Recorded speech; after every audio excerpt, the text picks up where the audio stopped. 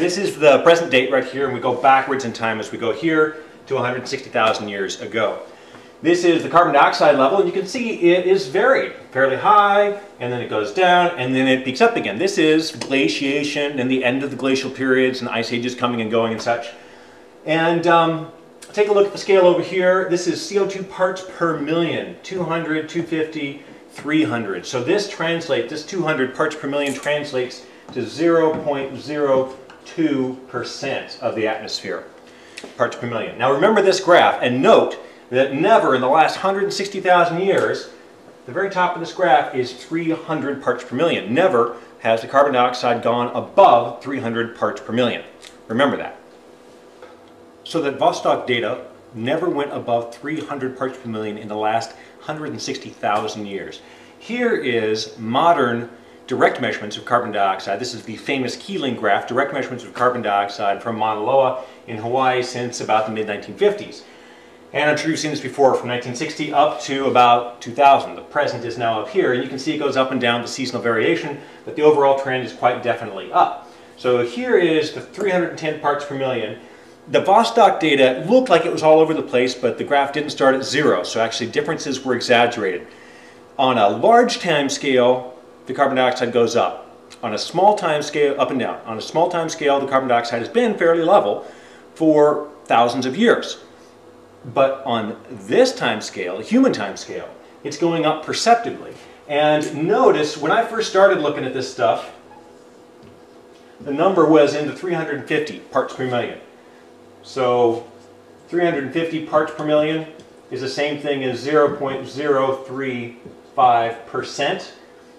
And remember, now I said the atmospheric composition percentage of carbon dioxide is 0.4%.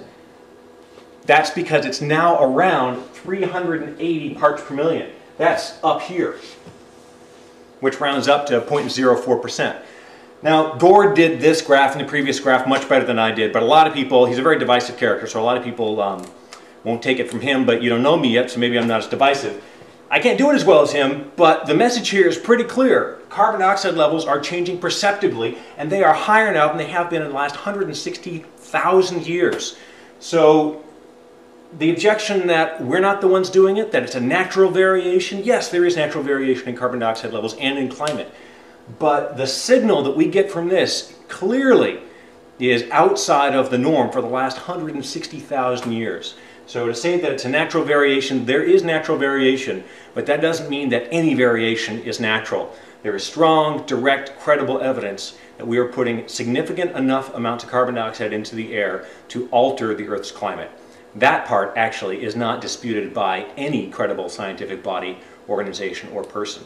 Science is as certain as science can get that carbon dioxide is a greenhouse gas. Greenhouse gases trap the sun's radiation on the Earth, and atmospheric concentrations of carbon dioxide are rising as a result of human activity. So if you go back to that picture with us pulling carbon out of the ground, combining with oxygen in our cars and puking it out the top, the burden of proof really is on the skeptics to say, how can we do that to the tune of 7 billion tons of carbon a year and not alter the climate? We know it's a greenhouse gas. We know we're taking it out of the ground in significant amounts. We know that its concentration in the atmosphere is rising.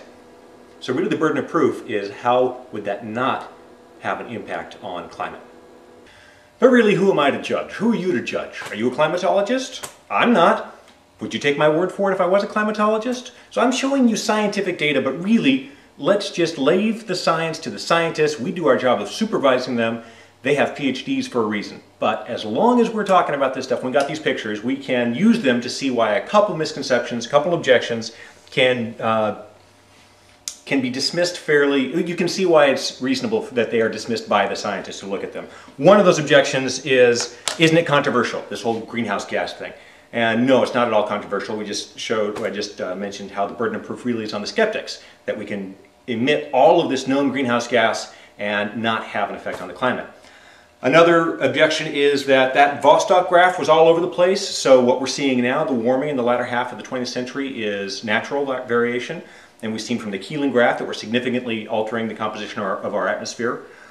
Another objection that I've actually heard several times is, what if we take action and climate change doesn't happen? How would we know whether it was ever true in the first place? Well, what we know is pretty much summed up in the models, which make testable predictions about the climate.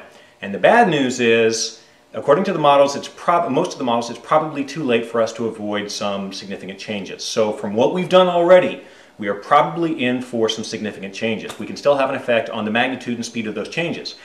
What that does for that objection, though, is that we can go ahead, if we do act and things turn out fine and dandy with no change, then we know that the models were wrong. And if we get data that matches the models, then we know the models were right. So it's really kind of a silly objection to say, well, we shouldn't act because if climate change turns out to not happen, how do we know if that was because that our acting was effective or because climate change was actually a conspiracy or a bunch of bunk? So another objection that we can sort of dismiss by taking a look at this is how arrogant we are to think that we can affect the globe. We are too small to have any effect on the climate. Too small to have any effect? Tell that to a virus or a mosquito in your bedroom as you're trying to go to sleep. The Keeling graph is hard scientific data. We are significantly altering the composition of our atmosphere. And too small? Well, it's enough because remember, 99.9% of the atmosphere is already not greenhouse gases. That leaves just 0.1% for greenhouse gases and everything else, of which carbon dioxide is a small part. But if you do a small part of a small part and someone gives you the calculation, it's going to look tiny. You'll look at it and say, it's nothing. How could we possibly have any effect? Well, greenhouse gases already are small and powerful. That Keeling graph combined with the Vostok graph shows you that the amount of carbon dioxide we are emitting is significant. And here's one that I often hear. If we talk about going to alternative energies and say instead of pulling up carbon out of the ground, which we're going to have to do anyway, because I think you've seen that this stuff is finite. We will run out of it, probably in our lifetimes, even if we don't worry about climate change. It simply is not being made at the rate that we are taking it out. So if we stop taking this carbon out of the ground and turning it into carbon dioxide, and instead one alternative is to take water, split water from the ocean into, split the H2O into H2, hydrogen, and burn it in our cars, combining with oxygen from the atmosphere, that recombines back into water. And your hydrogen fuel cell car emits water vapor, which is a relatively powerful greenhouse gas. So the critique is, well, wouldn't we just be replacing one greenhouse gas with another? Hydrogen fuel cell cars aren't that cool. Well, take a look at where the carbon and where the hydrogen came from.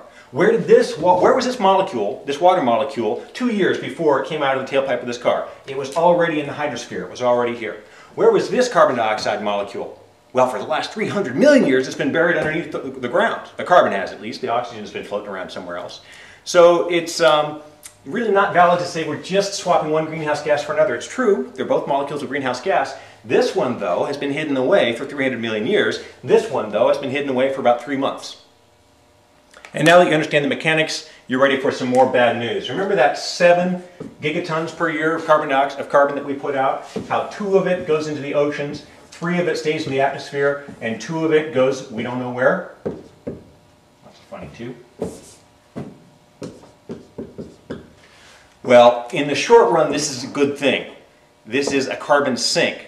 And what it does, it keeps that carbon out of the air. But the problem is, we don't know how long it's going to keep doing that. And this is what's called a masking effect, because the fact that the ocean is absorbing this 2 gigatons per year is masking the effect that we would normally see from that 2 gigatons per year being in the air.